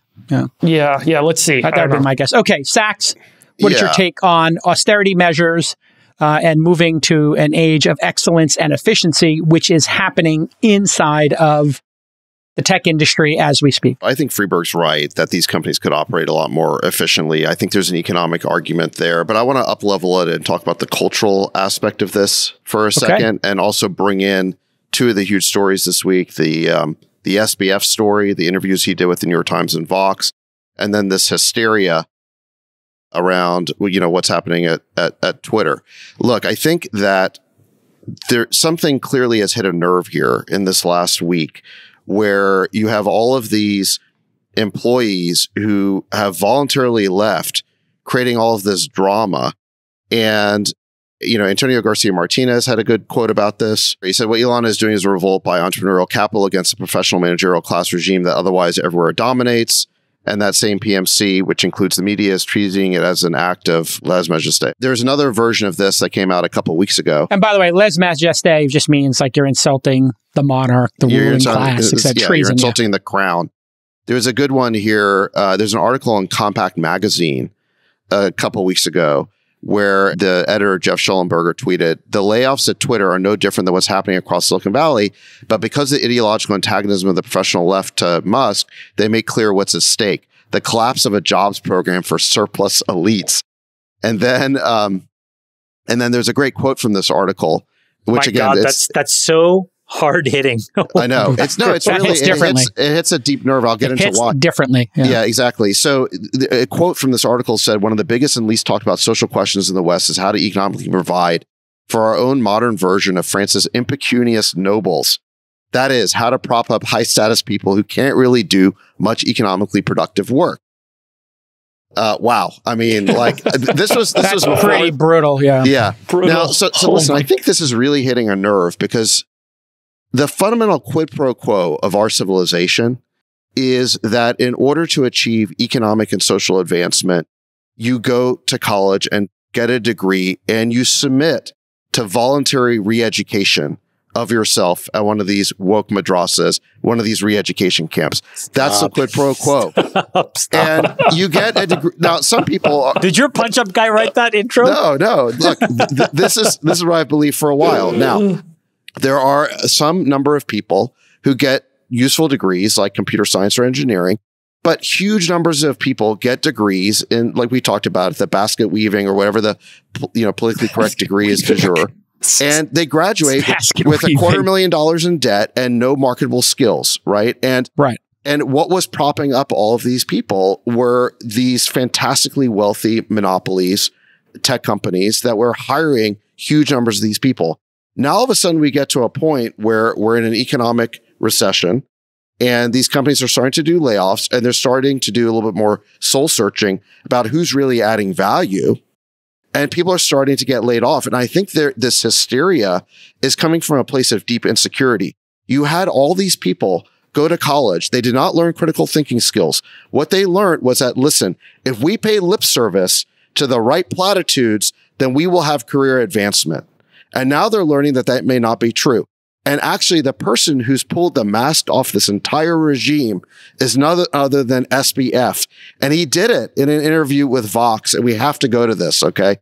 This was deranged. He said he's the devil, but he basically pulled the mask off this whole civilizational quid pro quo that is a sham, okay? And here's what he said. That the Vox reporter said, you were really good about talking about ethics for someone who kind of saw it all as a game with winners and losers. What did SBF said? Yeah, I had to be. It's what reputations are made of to some extent. I feel bad for those who get fucked by it. Basically, all these people who incurred $250,000 in debt and think they can just spouse the right, platitudes. He says, by this dumb game we woke Westerners play where we say all the right shit with us so everyone likes us. How stupid does the New York Times feel right now? How stupid do all these nonprofits and foundations who received all this money from SBF, he played them. All he had to do was say the right words, say the magic woke words, and they would basically cover for the most enormous grift that's ever been perpetrated. That is basically the quid pro quo of our civilization is be woke and you will have indefinite career opportunities, no matter how unmarketable virtue signaling would be another way to say it. I mean, it doesn't necessarily have to be the woke ideology, but virtue signal and give donations to people. This has been a playbook of grifters for a long time. Bernie Madoff gave a ton of, donations, and he used the same playbook. How many donations did he give to the Republican Party? None. They're not part of the regime. How many conservative causes? I'm not sure this is a political. I don't know that this is left versus right. I'm not making a political point. I'm making a cultural point. Okay, go ahead. Yeah. Who were the charities that he donated to? It was all the right woke causes. Not, it was the not. The pandemic one was not woke. He was passionate about the pandemic stuff. Are you kidding me? Freaking out about the pandemic? No, he wanted to do pandemic prevention, as he explained it to me. The neurosis. It was the No. That was not what he was funding, Sachs. I actually talked to him about this when I interviewed him. He said he wanted to do pandemic prevention and early warning systems, and wanted to invest in strategies to fight the next pandemic. Listen, and definitely freaking out about COVID was a central neurosis of the professional managerial class for the last couple of years. It is, but that's not what he was funding. I just want to make that point. Yeah. Whatever. He wanted to do prevention. I mean, you could frame it as not, but I actually literally talked to him about it. He wanted to do pandemic prevention in the future. He wanted to steal but I think money. Your point. No. He wanted to steal money from California taxpayers via a ballot initiative to fund his brother's organization, which would have dispersed the money in who knows what ways, probably not legitimate, out of a professed concern about the next pandemic. Why? Because the PMC is neurotic about the last pandemic. Come on. This is all you're saying part he's and pandering parcel. to them. I understand what your point is. Of course, thank you. It's pandering. Okay, I understand. It's absolutely pandering. Now, listen, why? Well, hold on a second. Why did this work? Why did this woke virtue signaling work? And again, why were they only charities and causes that appeal to the sort of the left? It's because they're the ones with the power in our society and in our culture to define what virtue is. When you're virtue signaling, who are you signaling to? The people with the power to decide what is virtue and what is vice. Right. That is why people go to work at the New York Times. That is why they basically go into, all these influential jobs at nonprofits and foundations. They're the ones deciding what virtue is. They're the dupes. They're the ones who are fooled. And now what's happening is there's an economic consequence to it, which is it is coming out. These people have no marketable skills and companies are tightening their belts. And now all of a sudden they're starting to become deeply insecure about their own future. My comment is that, when you look at Twitter as an example, Bill Gurley had a really powerful quote as well, which is when companies cut, they don't cut nearly enough and they misestimate and underestimate how resilient a company is. Back in, Twitter had 200 million MAU. They had only 1,000 employees. And so clearly at that point, they knew what they were doing. And now the business has, increased in MAU by, call it 50% to 300 million. But the employee base increased by 7.5x. So clearly something is misaligned. And I think the thing that, people are going to find out is, by the way, with contractors, probably 12x. Right. So I think that, well, there you go. So I think that the thing that frustrates a lot of folks that are leaving or that are trying to throw bombs is they don't want Elon to be right. Because I think to David's point, if Elon is successful, he has uncovered this very uncomfortable truth that was frankly hiding in plain sight, which is that many of these technology companies using technology get so much operational leverage that they have some enormous efficiencies. And then it's only a decision by the professional managerial class to reward themselves with fiefdoms and kingdoms of employees and, the serfs that work for them. I mean, it's really quite crazy if you think about it. Well, Friedberg made this, early on in the history of this podcast. Friedberg said something that, well, hold on, I want to add to your position. Friedberg said something that adds to your position, which is early in this podcast, he said, the nature of organizations is they want to grow. And that's government or even these departments you're talking about. Anybody who runs a department is never going to say, my department needs to be 20% less so we can hit the bottom line. They're going to say, give me 20% more because everybody else is getting 20%. Go ahead, Chima, continue. And then if you layer in the Charlie Munger quote, show me the incentive and I'll show you the outcome, you can understand why, because the professional managerial class is rewarded by compensation that is actually independent of dilution, right? Because if you look at these compensation plans, all of these professional stock owners, they complain all the time about stock-based comp, right? And these companies have budgets between 2 and 5% a year that they give away. And so you have this situation where an engineer or an engineering manager or a sales manager or a marketing manager in success at 1,000 people can grow to 5,000 or 10,000. Their compensation doesn't change. In any other organization, their compensation would change because let's say that it's a percentage of the profits that are distributed. Unless the company is phenomenally growing, eventually you'll see it in the bottom line of what you take home. And so these folks are incentivized to have these status signals of value. I have a 50, you guys have heard this. I have a 50-person team. I manage 300. 100-person team. I oversee 3,500 employees. And everybody is conditioned to think, oh my God, that's incredible. You must be really important. And so we're going to sort of now see in real time a questioning of that belief system. And if Elon proves to be right, it's a really important decision point for a lot of other technology companies. Because if you are an 80 to 90% gross margin business built on software, maybe you have a bigger responsibility than you've discovered to date to your shareholders and to the existing employees to find the efficient rate of return, right? What is the efficient frontier of headcount? The other thing is it now allows, let's just say that now Twitter goes to, I'm making up a number, 2,000 employees after this whole Google form thing. The great thing about the 2001st employee for the 2,000 employees and for the shareholders is that that 2001st new employee is 100% aligned because they're coming into something eyes wide open. And I think that that's also an interesting thing that isn't getting enough recognition is he's putting out there what he stands for, this hardcore culture. Irrespective of whether we think it's right or wrong, all the people that stay are voting that it's right. And, as long as it's not breaking any laws, he's allowed to do that. And so if people now want to join that organization, they should be allowed to do that too. Just like the people who don't want to should be allowed to leave. Sachs, you and I came up and we talked about this, I think on last week's show, or maybe it was 2 weeks ago. We talked about what the expectation was in Silicon Valley at a startup, what startup culture was, in terms of just the effort that was required to build a winning company. And we all said 60 hours a week was the baseline. That's something that, has been, I think a lot of people, you mentioned this, Chamath, people working 2 jobs for 30 hours a week and taking 2 salaries from 2 of the FANG companies. I remember Jake that 10 episodes ago. Go into TikTok and search for, engineering salaries. You'll see some of the craziest TikToks. Kids are making $350K, working 30 hours a week. It's nuts. Yeah. And so I think we're going to have a cultural divide here. There are going to be a series of companies that say this is classic Silicon Valley. We're going to crush it. We're going to work aggressively. We're going to put in 50, 60, 70 hours a week, and we're all going to benefit from that. And then there'll be another class of companies that says, hey, no, we want to have a more lifestyle business. And if people want to work 30, 40 hours a week and they contribute, we don't need to be perfectly efficient. And you know what? The playing field of capitalism will show who is right, Sachs.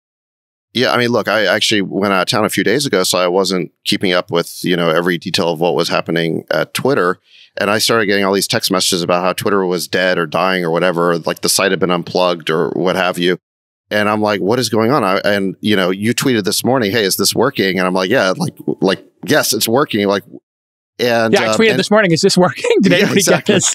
And so my tweet went through. Yeah. So I came to learn what they're talking about is that all Elon did was give a voluntary offer that if you didn't want to stay, you could take 3 months severance. Now, remember, last week they had a RIF, which was basically economically required, in which they gave employees 3 months severance, which is 50% more than what he had to. It was generous. Now, it seems to me that what if you're one of the employees in the other half that made the cut, but yet you're not really motivated to stay, and maybe you don't really want to operate like a startup. I mean, Elon's basically saying we're going to go back to working and operating like a startup. That means that you might have to work nights and weekends like a startup. What if that's not what you signed up for? You may be sitting there at Twitter saying, oh man, I wish I had gotten Rift. Well, now Elon is offering you the opportunity to take the same package.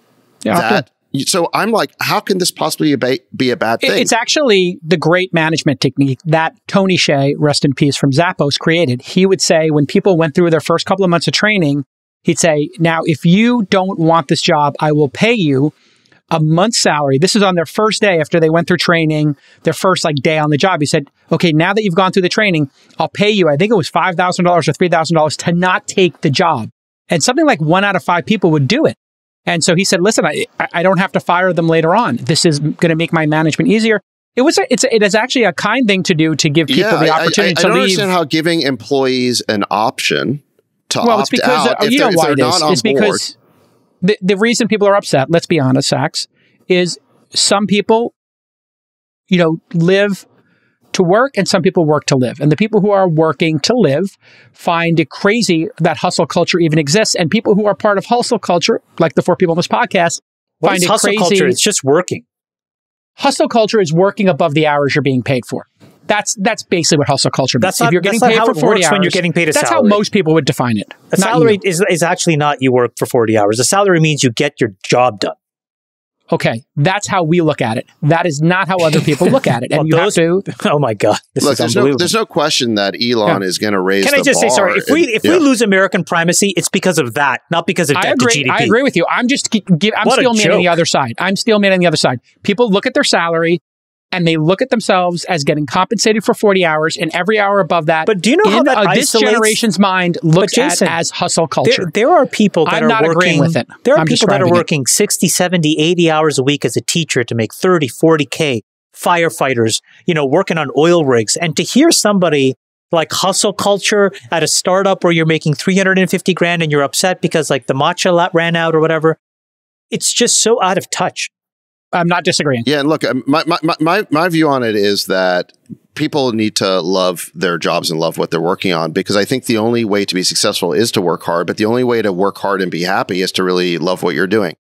And if there's a lot of people at this company or others who don't really love it and they are just there to pay the bills or whatever, then I actually think it's extremely generous for Elon to be offering them a package. It's the right thing to do. It's the right thing to do. I don't understand how giving them an option was anything but positive, and yet the media has gone berserk on it. Meanwhile, while giving SBS a virtual pass on one of the largest frauds in history, a Madoff level fraud. You read the New York Times. Alleged. No, there's no alleged, dude. It's come out. He loaned himself, like this is just one data point. He loaned himself $1 billion. And he loaned the head of engineering $500 million off the balance sheet. Like, nothing to see here. What possible justification? And, and SBF in this David, interview. the reason, just say the word, just say the hard part out loud. The reason why these same publications are not covering this is because they were complicit in his reputation laundering. Yes. The New York Times, before that article, put out this other puff piece where they talked to him, and they were excoriated on Twitter because it was like not a single question about the fraud or alleged fraud. Alleged fraud. Well, Allegedly, I think it's safe to allegedly say slash that obviously. when $10 billion suddenly goes missing and no one knows where it is, I'm willing just to call that a fraud. You're willing to jump the fence? They're busy scrambling to sort of save their own reputations, which is why they are trying to like hide the cheese effectively and point over here and say, hey, look at what's happening. Elon sent an email with only one button. Yes. I mean, let's be intellectually honest Well, here. I love that meme that Elon tweeted out. Do you see that? Oh, the no. two rhinos humping? No, please, no. It cracked me up so much. Put it up there. Don't. Oh, God. I mean, this is all going to get reblogged. It's too funny. It's just It's too funny. It's too good. It's too good to not put up on the screen. I mean, All right, listen. that nature photographer is the New York Times. It's Okay, yeah. Yeah, For people who don't go- see go- it, go there for are it, Jacob. there are two rhinos that Copulating. they're fornicating. Copulating. And- Copulating. They're yeah, copulating. they're copulating. But rhinos rhinos don't fornicate. copulating is like it's two 2,000-pound animals copulating Doggy style. 10 feet behind a nature. Please, Jamon, you make it worse. Behind, I'm trying to be the a world's nature greatest moderator. photographer. A nature photographer with a $6,000 photo lens that can shoot like across a the camera. entire Like a Serengeti. camera. But he's 10 feet behind him are the two rhinos. The two rhinos, it says FTX losing over $1 billion of client funds. And the photographer is senators calling for the FTC to investigate No, but Twitter. the important thing is the photographer is pointing in completely the wrong direction. The wrong He cannot direction. see- He's just totally he cannot missing it. see the thing that is obviously right in front of his face Right. that he should be photographing. Yes. He's using that long telephone lens. Hey, And that is that is the New York Times. That's Senator Warren. That's the point the- SEC. It's, point the arrow in the right direction. Yes. Point the camera in the right direction is the point. I just want to point Can out I read one Balaji tweet on this in this regard? Oh, God. Balaji's for not it. capable of one Go for tweet. That's going to be 76 tweets in a storm. Well, but go I'm ahead. going to pluck. You're right. It's a You're gonna tweet pluck storm, one? but it's a really good Of one. course it's a tweet storm. It's Balaji. He says, think of a regulator as a binary classifier. What's their false positive and false negative rate? Bitcoin ETF blocked for years. FTX ignored for years. The actual filter is not, is this a scam? The actual filter is this spicy. a dem? Ooh, spicy. It's not consumer protection. It's re-election. Ooh, By the and way, that- someone needs to make a that's an banger out of alliteration. that. It rhymes. Can young Spielberg make a banger out of that? It is a banger. It's not consumer protection. It's re-election. Listen, if you are part of these interlocking power structures that we call the regime, it's the New York Times, it's the regulatory state, it's the New Democratic York Party, Post, you get a big pass. Republicans. Hold on, let's You be get- clear. you get a pass. Your team now controls the House, and so Whose team? David's Not team. yet. Oh, David's team. David, Not yet. I understand, but starting in January, there's any amount of congressional oversight. How's your Hunter Biden investigation going, Okay, Sachs? so Chamath, let's How's your agree Hunter right Biden now. investigation? Hold on a second. Let me say this right now. The first investigation by the House of Representatives needs to be SBF and FTX, not Hunter Biden. SBF makes Hunter Biden look like a piker.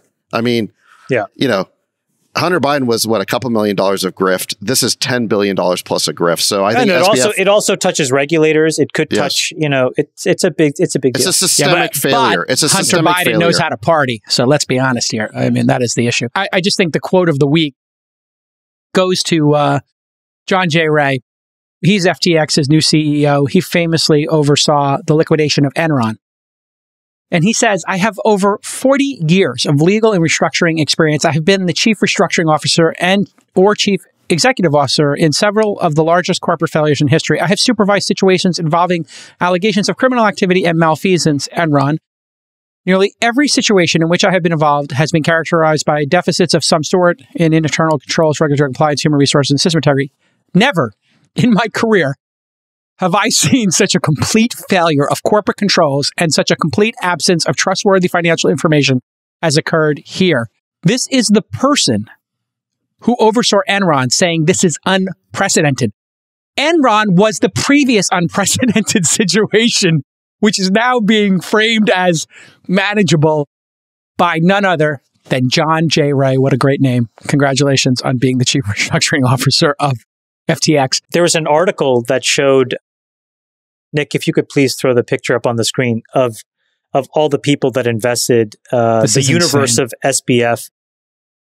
And oh my God! And the article headline was, "It's a who's who of VC." And my comment is, actually, no. This list is a who's who of people who did no diligence whatsoever. And I just want to call one person, Nick. If you look at the Alameda Research, this firm called 1inch, JCal invested in a firm named after the length of his penis. Come on. Maybe coming out of the cold plunge. Okay, but that cold plunge, there's shrinkage, Chamath. Was that an SPV? Was that an SPV? 1inch SPV. Listen, I'm a grower, not a shower. All right, listen, you guys everybody knows coming out of the cold plunge, it's not going to be the best performance for any of us. What a name of a fund! Why is there a fund called 1inch? Oh God, what is that? We've lost the script on the show. Jesus, please, we got to wrap. I mean, it's just too much. Do you guys not think that all these investors received audited financials and they had a lawyer, a legal firm that represented these financials? Did you guys see who FTX's auditing firm was? It's called Prager Metis, and it says it's based in the metaverse. This is like the Hollywood upstairs medical college of the auditing world. Their address was in Decentraland. Bernie Madoff, I think his brother-in-law ran the accounting firm that did their audits, right? It was on a dead floor in the lipstick building. Yeah, it was in the same building, right? On the lipstick building, they had like a secret floor with nobody on it. Look, I mean, even in that case, people relied on an audit from a CPA that said, here are the numbers, and those numbers were fraudulently conveyed. And I think that there's probably some forgiveness necessary here, that there was fraud. Maybe. There may have been serious fraud that took place, and I don't want to be too disparaging of all the smart people that we know that work at these investment firms, made an investment, and they all got duped, and the LPs got duped. And so I don't think this is just fundamentally a failure of diligence. So we were part of the process where they tried to show. Again, I have to be careful. My lawyers reminded me that we're still under NDA actually with FTX. But what I can tell you is we did not get any financials. So we were verbally described what was going on. Right. When you asked for it. When you double-clicked on diligence. We sent a 2-pager of stuff. Anyways, I can't say more than that. But don't get yourself in trouble. Oh, I want to say something else, by the way. Last Friday, David and I were at Yuri Milner's birthday party, and there was a chess tournament, and Magnus Carlsen was there. And anyways, David was in the finals. Oh. Okay, it was David and his partner. Look at the smile on David's face. Hold on, wait, I'm getting to a great punchline. Versus Magnus Carlsen and his partner. David won. Oh, wow. Magnus' partner was should I say Yuri's daughter, who I think is probably, 10 years old? Oh, she's incredible, yeah. She's second in America, right? Yeah, she's good. Yeah, she's good. She's incredible. Anyway, thank you to Yuri. That was a really unique and fun event. It was partner chess. My partner was Praggnanandhaa, who's an Indian grandmaster who's like a superstar. Yeah. And look, playing, with Magnus Carlsen was obviously, that was a real thrill. Yeah, there you Congrats. go. So that when you was rank the this trophy. with the birth of your children, your marriage, and this, where would that rank on the scale This of is 1 up through there. 5? This is up there. This is up Poor there. your poor kids. But you know what? Speaking of Look the at the pod, smile. Zach is happy. Oh my God. I haven't seen him that happy since Trump won. Guys, look at that document I just sent you. Hillary lost. Before we gotta can wrap wrap this up, thing but I up. want to show you this. Basically, I pulled all IPOs since 2020. So this excludes all SPAC mergers and real estate, finance, material, energy, utility. So kind of the big, bulky private equity type stuff. So it's mostly tech, consumer. 627 IPOs since 2020. More than half of them, or basically half of them, are trading at 0.2 times the total cash they've burnt. So you can kind of look at total lifetime capital burnt by these companies in the retained earnings line on the balance sheet. And so when you pull out the retained earnings, it shows you how much money they've burnt over their lifetime. And so the total money burnt by half of these companies is about $107 billion. And the market cap of those companies is only $26 billion in aggregate. So a 0.2 times return on capital invested to date in terms of enterprise value divided by total capital invested in Sorry, birds today. let me say it in English, and you tell me if I said it right. So, 627 non-SPAC, non-real estate, non-finance companies went public. So basically, 627 tech Startups. companies went public since 2020. So 2 years. Yep. And of those 627 tech companies, almost half, or 300 of them, 48% of them, are today worth about 0.2 times all the money that went into them. Yep. My gosh. Wow. Yep. It's tough. And then on the other half is the ones that have worked. So this kind of goes back to a power law point. But like as a venture industry, you think once you get a company public, it's successful. And the reality is that many of these companies, from an economic perspective, are still not successful. It looks like half, and perhaps much more if you include all the SPAC mergers, which is another couple hundred, and I would guess the vast majority of those meet this criteria, are trading at less than the total cash that's been invested in them. Friedberg, this speaks to the age of excess that we just went through.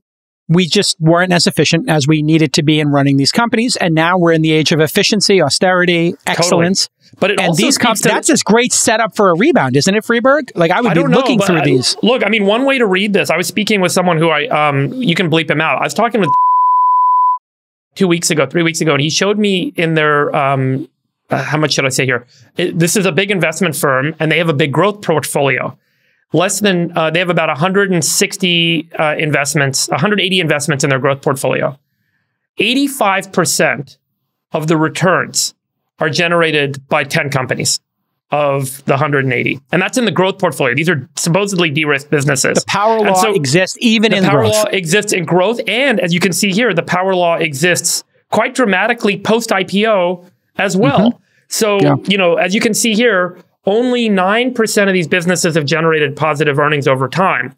43%, about half of them, are worth more than the total cash that's been invested in them. And that multiple This on is a cash production board study here, by the way. This is done by your firm. Yeah. It's off public data.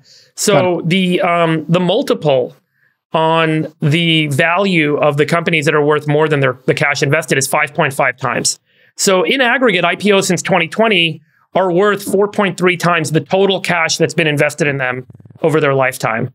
But the crazy statistic is half of them are worth significantly less than the cash that's been invested in them, only 0.2 times. So the power law dominates both early growth and clearly being public. But I think to your point, Jake Hal, it also seriously speaks to the amount of excess, and it's really going to rationalize probably based on the conversations we had today about Twitter, Meta, Google, Amazon, and this as well. So certainly the good news here is change happening.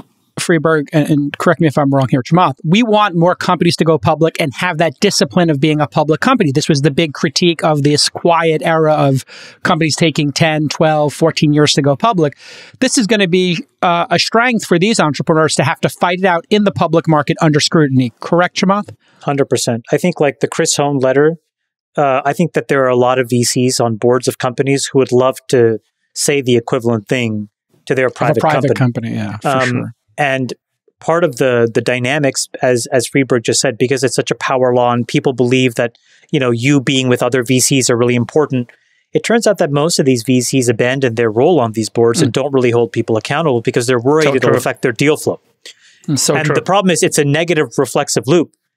So these companies do poorly, and then as a result, they're viewed as not an effective board member, and so the next deal they get is a poorer and poorer quality. So the highly correlated portfolios in Silicon Valley are the ones that will get torched because most of those companies will receive very poor or no advice.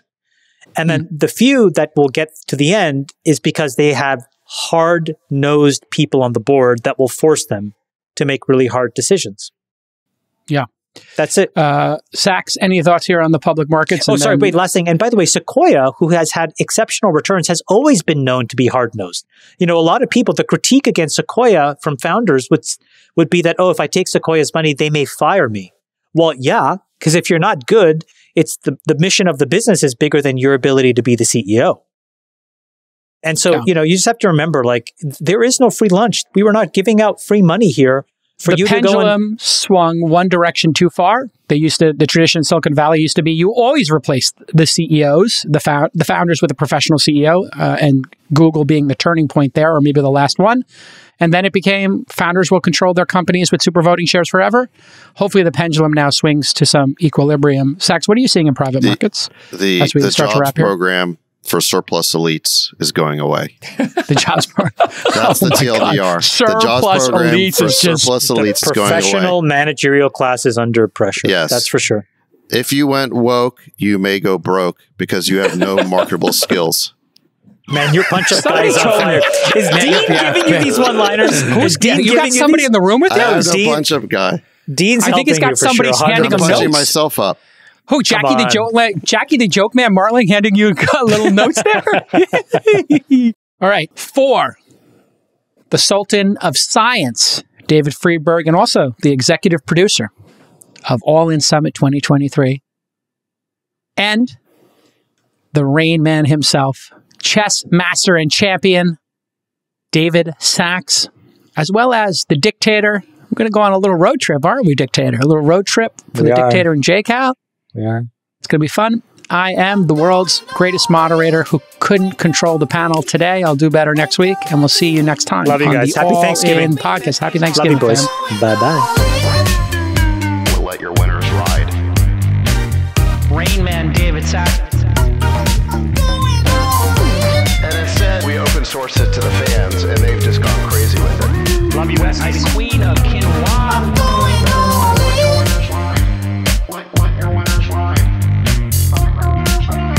Besties are back. Code 13. That is my dog taking a notice in your driveway. Oh, man. My haberdasher will meet me at Clinton. We should all just get a room and just have one big huge orgy because they're all just useless. It's like this sexual tension that they just need to release somehow.